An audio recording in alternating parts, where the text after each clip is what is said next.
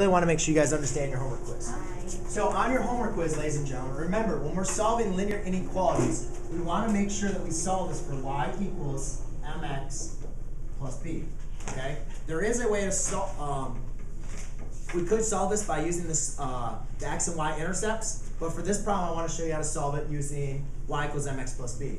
So what I'm going to do is I just need to get it in y form. So to do that, I need to get rid of this negative x. So I need to solve for my y. So what I need to do is undo what's happening to the y.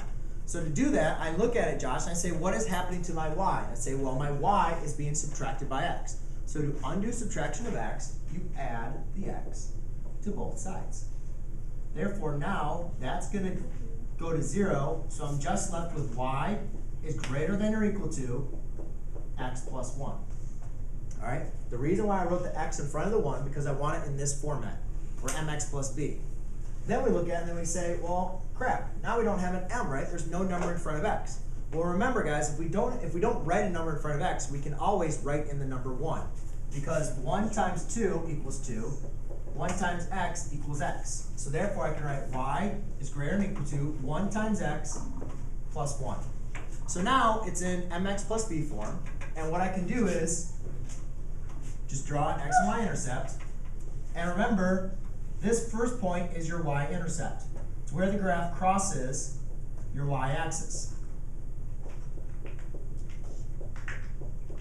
So you can say the graph crosses at 1. So you go up to 1 and make a dot. Right?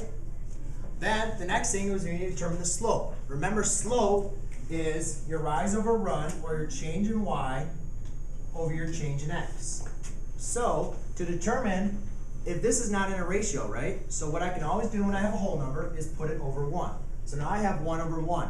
Meaning, to find my next point on my line, the change in the y-coordinates are positive 1. So does that mean I'm going to go up or down? Well, since it's positive, I'm going to go up 1. Then the change in my x is a positive 1, so I'm going to go to the right 1. Okay? Notice you could also go down and to the left.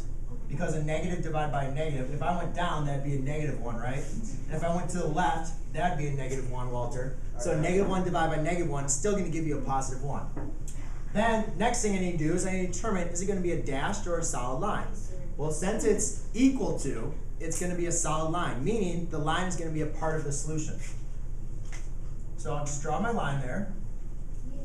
Lastly, I need to determine, am I going to shade? So are all the points above true or all the points below true? And to determine which is true or not, you just need to find one point that's true, and then the rest of those points on that part of the line will be true or in relation. So we always like to pick test 0, 0 because it's our easiest point for us to calculate.